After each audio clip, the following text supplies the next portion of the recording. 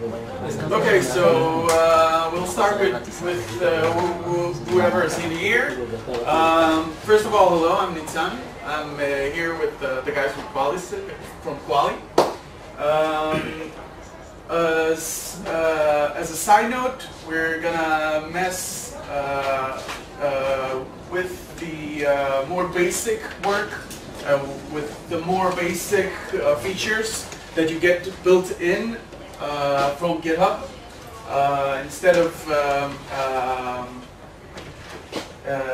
evaluating what is the end result, we're going to talk about what Quali has achieved using GitHub and what did we find, what features did we find that help us the most, what we found out that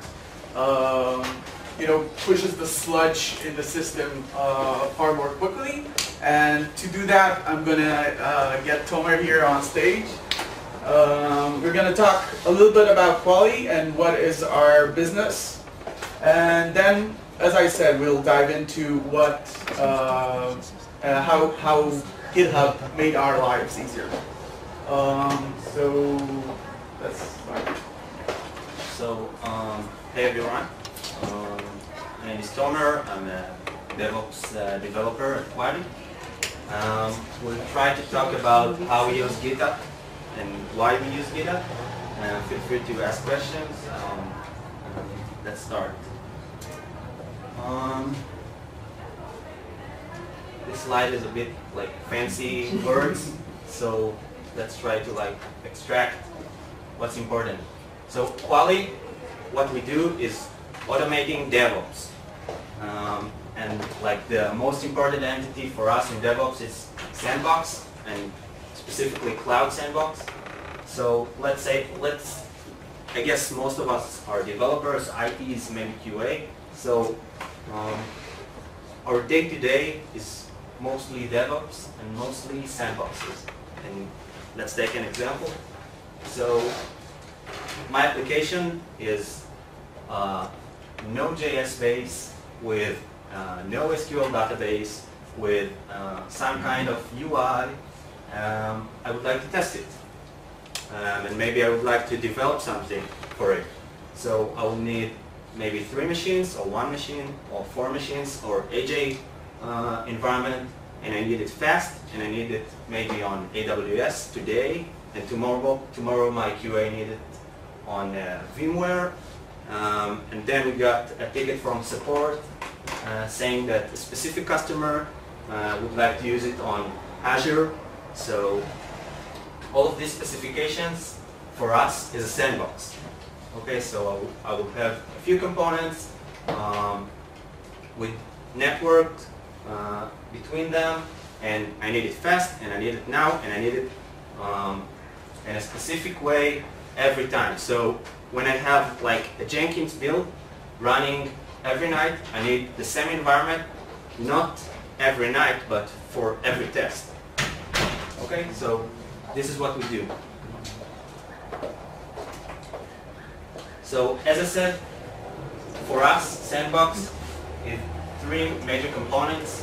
It's the infrastructure you have, how you orchestrate everything, and then the apps you need. So for example, my apps could be a Node.js app on VMware, or an Nginx something app on Azure. This is a sandbox for us. Let's take an example. So this is a sandbox from Cisco's environment. Cisco is one of our customers. Here we have only physical devices. This is a sandbox they use for testing. So they have the compute, the network, and the storage. Just a few words. What you're seeing here is a screenshot from the web application, from the Quali web application. What you're seeing here is, if we want to connect things to what is a sandbox, our application allows you to define resources in your business, and it allows you to build and define little sandboxes that you can use. Okay, you defined your resources in your business, turn things on, and it allows you to mess with them as a sandbox. Okay. Okay, so here we have only physical resources, but we also have like an app pane in the diagram, and I can choose like MySQL server. I will just drag it into the diagram, connect a few lines, and that's it. I have MySQL server deployed, and this specific MySQL, I will drag it, it will open a pop-up. I will choose like AWS, Azure, VMware, and then it will deploy and connect to the physical devices. Here's an example for WordPress. So we have the database, the web server, they are connected via an internal network. So when we will initiate this sandbox, we will have VLAN 100 connecting between the apps, and we have a leg outside on VLAN 101. Okay, so this way, if I'm using, if my application I'm developing is something for WordPress, I can really quickly set up an environment with one leg outside the network, one leg connecting between the database and the web server. So before yeah, actually I have a question. So basically when I'm throwing all of these components in the application, is it really voice and servers? Yeah. So it's like, and do I choose where the component is placed, or do I need to give you if it's my important to you, AWS credentials or something? Yeah. How do you deploy the So basically, components? that in the first install, the administrator will set up everything, will add up the credentials for the AWS, Azure, whatever, and then the end user doesn't really need to choose anything. We can calculate whether we have enough space in, let's say, Azure, deploy there. If you will choose specifically to deploy on vCenter, we can deploy on vCenter. So it's really customizable. Just to put things in context, he talked about end users, okay? Imagine a client using the system. You could have a portion of these users that know their resources well, know their service well, knows their application stack well. He could write these components and have people who don't know about how to run these components just use them with drag and drop, okay? Okay. Okay, so before I will jump into this slide, so our application is massive. It's actually like 10 applications in what we call a suite. An organization that would like to install our product. First of all, it's on-premise totally, and you need a lot of machines, a lot of hardware or virtual hardware to install it. We have customers with 200 machines running our application, so it's totally enterprise and really, really massive. Yeah. It comes with a release manager software? Come again? No. It comes with a release management software? Like artifact management, stuff like that? We have a few features that you can call, yeah. Another thing you'll see, okay, is another thing we're going to talk about is how our clients are configuring and building stuff for themselves, custom things for themselves. But my main focus is not about building, it's about distribute. It's after the build. When I distribute... No, I'm talking about not building as in compiling things. I mean as in defining new resources that you can drag drop, okay? And then like exporting artifacts like UX. Okay, it's highly customizable, and most of the work is done in front of the client. Okay. As in, if you need an artifact, we will write. You'll have to write something that exposes it. Okay, great. And we'll talk about how that is done. And can I promote between the environments, my versions, when I deploy? Promote? Yeah, if I have like a dev environment, okay? Mm-hmm. I have like version 1.5 Okay, and in my test environment, I have like the version 1.4 or the lab environment. Oh, of course, it's very customizable. What I have in there to deploy it on the test. Yeah, I get that. You're like asking about something more in the lines of I have a dev environment that works, okay, and I have another environment that's in an older version. How easy would it be to like relocate them? One-click promote. Yeah. It's more than one click, but it's one of the features of Quali. Okay, it's you have configuration management, right? Yeah. In the background. That does this. Support that does this. It essentially does this, and Tomer's gonna talk about that. Yeah. So this is like what we call the DevOps lifecycle. So we have the coders, we have the build, the CI, testing, the releasing, the deploying, and so on. So this is what we do, like in a really quick picture. Few words about our customers. Just pick one you like. Most of them, as you can see, are like really big software companies or hardware companies. Deployments are really heavy. Okay, so let's say the average customer will upgrade one, I think, per year, maybe every 2 years. So not a lot of changes. We are releasing one every 3 or 4 months. Our stack, so we have Python, we have C#, we have PowerShell, we have Selenium, Karma. I think the common ones. So what do we use GitHub for? So I talked about the fact that we are really like... You don't have Java? No. Okay. It's not Jenkins in the background that's building stuff? No. Okay. It's C#. So we are really like an enterprise company, and we are deploying like for customers once a year. So why do we need GitHub for? So I think a year back, we choose to start a community project that will help our customers to add new content without upgrading the system. Because upgrade is really tough when you have like 200 machines, or even when you have 10 machines in an AJ environment, and you need like special IT guys to help. So we are using GitHub for a community, and our community is for shells. Okay, so our product is Cloud Shell, and we are using it for shells. Shells are small plugins that allows the user to use new devices or new cloud providers. For example, what Tomer talked about when he spoke about shells, okay, is we have an initiative. Okay, I want to say like a few things about how our business works. How does the application take place at the customers?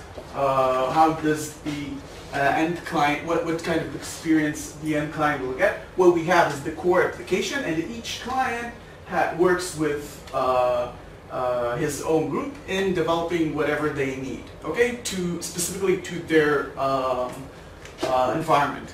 So what we ended up having is groups working for each and every client, having essentially some reusable code. Okay, we had separate groups that were coming up with the same code.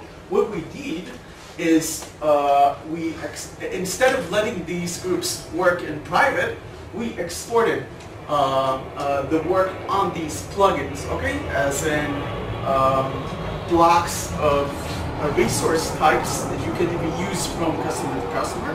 We exported those into GitHub. Okay, so these customers and the groups working on those plugins could have a central location to update and install new new facets in their environment.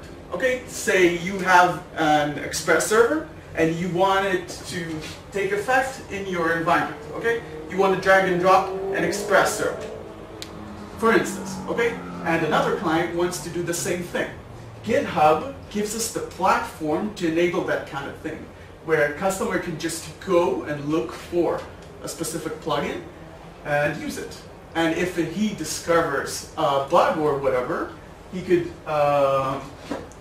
use the already existing system of GitHub to notify us.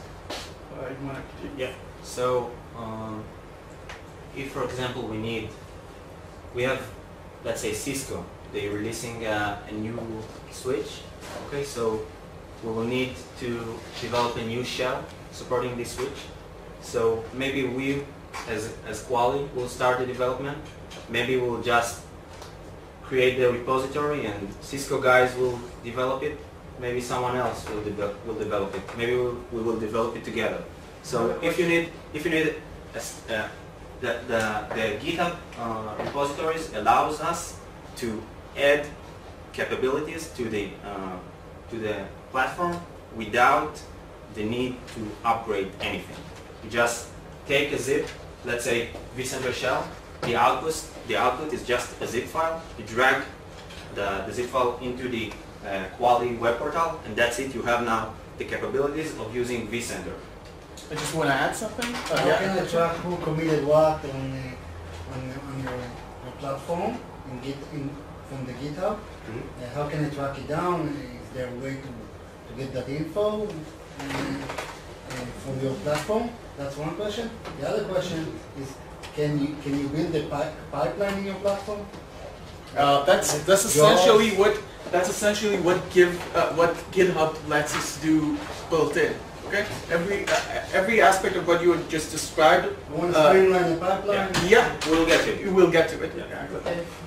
Okay, so we have the two organizations. One is for mainly the communication between us and the customers. Okay, and the second, called Quali Lab, is a community for our SEs, sales, delivery guys that will mainly fork repository from the main Quali and then customize them, especially for a specific customer needs. And most of the repository under the Quali Lab will be private, but the SEs and delivery would like a separate place to have all of their code, so we don't want to mess the two of those together. Like one of the things we found out is maintaining a sort of distributed community around a piece of code. Okay, this is one of the greater strengths of GitHub. Okay, it starts from the simple things that, like the README file is the first thing you see when you enter a repository. I especially use that feature to like convey how to use that plugin or how to use that piece of code just as a splash page. You want to talk about that? So I guess we don't have a lot of time to like say a few words about each of those tools, but the GitHub ecosystem for us is everything. We have an entire company knows TFS, knows only TeamCity, MTM, so everything is like super enterprise stuff, and then we need to tell them, hey, you need to work in GitHub. But actually the change is not that drastic because you have like the code climate, the code coverage, the CI with Travis, you have the board with Waffle. Now everything you see on the screen has free features, okay, for open source repositories. So you could enjoy almost everything you see here, which is code reviews, chat, code coverage, builds, gamification. All these stuff comes built in out of the box when you just created your repository, a new public repository. And we just enjoyed that quite a lot. Okay, you see here the end line of a pull request, where one of the, let me see, yeah, when somebody checked in, not checked in, somebody posted a pull request, and Travis already tried to build the code and try whether this pull request is even valid. Okay? Yeah, so we have 3 conditions for a pull request to go in. This is sort of the pipeline. So pull request, then we have a few Travis builds, and then we have reviewable, that is our humanly eye going through the code and need to prove it. And we get it for free using GitHub. Yeah, the emphasis here is on integrations. Everything, I mean, I can come and say that GitHub is popular and it's nice and everything, but the fact that it's popular gives you so much strength. That's something you'll see later on. This is actually another strength we found. Okay, working feature-based. Okay, we used to work with TFS, and in new repositories, GitHub enables us to work by features. Okay, so we can have tracking on each and every feature, having conversation pages on every feature, having code reviews on specific features as features and not as like groups of check-ins. Okay, so we found that quite useful. And this is a little bit of rehashing things. Again, the Git flow of making a pull request and then having a column about it, having a review, all these workflows. Okay, we ended up having a lot of influence about the about the quality of our code. So if you're afraid, yeah. About the deployment, do you support Docker containers and stuff like that? Yeah. Yeah. That's Quali. Yeah. Okay. Okay, so about the continuous integration and the fact that most of us knew only TFS and Microsoft Enterprise stuff, and now we're using Git, so it's not that difficult. So we extracted a few components into Git and understand that it's really easy. You don't need something fancy to like see the big picture. So we have like developers that using now only GitHub. We have developers using only TFS, but we have also developers using both. The next step will be TeamCity or Travis for testing, and then continuous deployment or continuous other steps of continuous integration. And the whole process is monitored by Sisense dashboard that gives us the full picture for mostly management people, but also for us developers to see how many tests we ran in the nightly, how many of them fail, passed, what are the code areas that maybe didn't work that well in this nightly. And again, the emphasis here is about integration and openness. Okay, Tomer talked a little bit about Sisense, which is the reporting tool, or more of the BI tool we were using. But the fact that GitHub was open enough with its APIs gave us the ability to make our own dashboards. Okay. What about provisioning the environments? What do you mean provisioning? If I want to provision like a test lab and I want it in specific sizes, yeah, I think we should talk about it. We should talk about the capabilities of Quali as a product on itself later on. Okay. At the end, you could ask whatever questions you want. Yeah. So here is an example. We have the vCenter shell, which is one of the projects, one of the shells to support vCenter. We have the TeamCity builds that will pack the shell and test it. And then we have the code from GitHub success. We have the code from TFS with success, and then we have a step with smoke test that will join the two of them and test it as one product, and then a push to the continuous deployment section of the build. Again, we have a Team CD configuration that takes artifacts from both builds from GitHub and builds from our own TFS, and it lives and everybody's happy. Yeah, again? What about unit testing? So we have unit tests in here for the code inside GitHub with Travis. So this build wouldn't be initiated if those tests will be ran and successfully ran, and this compile wouldn't be green if the unit test will run. So there are a few steps before those. Okay, and this is like really like a piece of the complete C highway.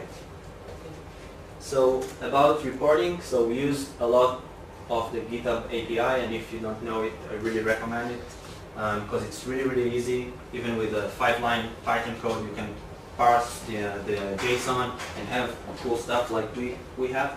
So here's an example of our QA dashboard. So we have bugs. The long number are from TFS. The short numbers will be from GitHub. And then we have on a single Sisense widget, we have the complete view of the version. We don't need like few components for reporting and analyzing what's the status. Okay. So here is a few examples of what we will store and upload for in GitHub. So we have the official stuff, of course, but we also have a lot of dev utilities and QA utilities and questions and discussions and future projects that we would like to start, and future projects our customers would like us to start or they would like to start. Docker is an example. So one of the customers opened like a Docker shell repository, and we saw it and we said, oh, that's a nice opportunity, let's do that. So everything started from GitHub with Docker.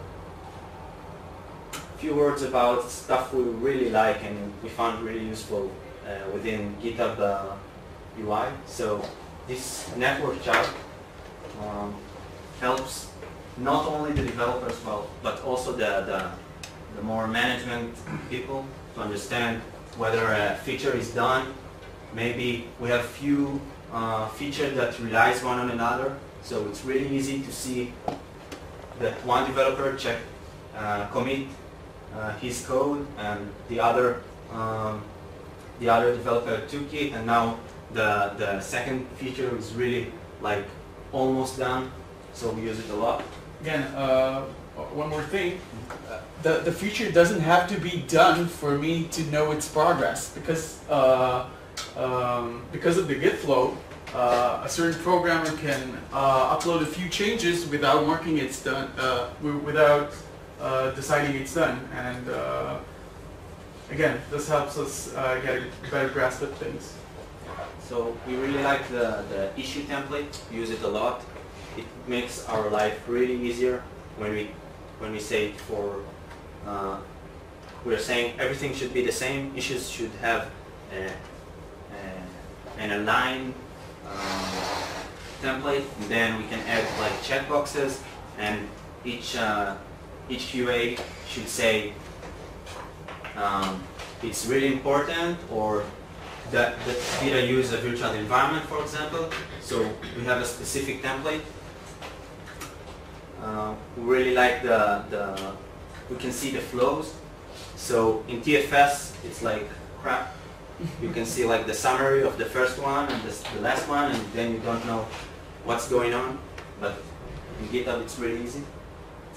We really like the referring sites because we can see a bit of analytics about the repository, especially when we mention them maybe in press release. We really like the tagging, and those tagging will be shown also in the Waffle.io So it's really easy to filter by them or just quick search. 2 words about Waffle.io is it enables you to create a Kanban board. Does any of you know Trello or? Yeah. So it creates this UI, this type of UI, from normal GitHub issues. So you could have a Trello-like experience with the issues from GitHub. And how can I track in Quali the sprint labeling and stuff like that? Come again? How can I track my labels or my sprints in Quali? First of all, out of the box, you have an option to track something. Okay, you could track either an issue or a repository. So if there's a bug you're interested in seeing being resolved, okay, you want to be notified when when the next version without the bug arrives. You can enlist yourself to that bug, okay, and see whenever we or somebody from the community. Like if I work with a sprint, okay, and my labeling is the sprint itself, okay. This is my label, and I have the version, okay, in the GitHub, okay, the commit and stuff, change set, okay. Now, and I want to, like when I'm building stuff in the Travis CI, your platform, and I want to track that. I want to be able to make sure when it gets to the artifact, it will be labelized from what sprint. You understand? אתה רוצה לשאול בעברית? זו אותה שאלה, אני פשוט מנסה להבין, יש לי ספרינט נגיד מ-1 עד 6, אוקיי? זה 6 ספרינטים במכה, זה גרסה שלי, בניתי אותו בטראביס CI. איך אני עוקב אחרי זה? איך אני עוקב אחרי הגרסה הזאת? הלייבלים, דברים כאלה.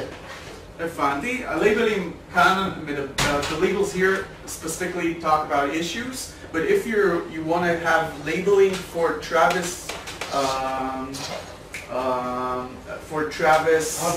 artifacts, yeah, I would go more into like integrating stuff like UBot, okay?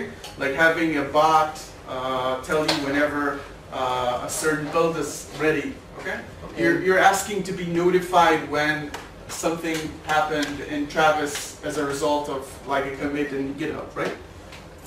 I would pick one of those solutions. Okay. Like last words before we go into Q&A? Okay, so let's start Q&A.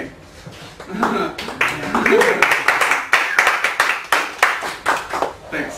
Go ahead. אם אפשר בעברית, קודם כל יפה מאוד. כמה שאלות, אבל אני זוכר אותן. אחת, בהמשך לשאלה שלו, לחבר את אמרת שעשית waffle.io, שזה לוקח את האישו והופך את זה לקנבן. נגיד שיש לי משהו ממש בנהל את הקנבן, כמו טרלו. או אני לא יודע מה אתם עושים שם, את הגיטה ואתם משתמשים בתוך הארגון, או שעדיין ממשיכים ב-TFS? אנחנו משתמשים גם וגם. Can you repeat in English? Yeah, sure. Ask again? In Hebrew, I'll translate. How do you connect your, not issue tracking, but the assignment tracking? For us, everything is an issue. Yeah. Okay. A feature is an issue. A question is an issue. Everything is an issue. So how do you make a sprint like with a waffle? You make it from you have people attached to a certain issue that will appear in the waffle, and you can know what is assigned to you by adding up all of these cards that are like not done yet, okay, or weren't archived yet. Okay.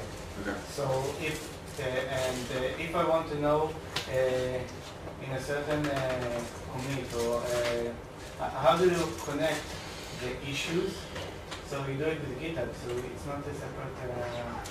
On top of that, by the way, whenever you commit something in GitHub, you can use like the hash code of the commit, okay, the issue, yeah,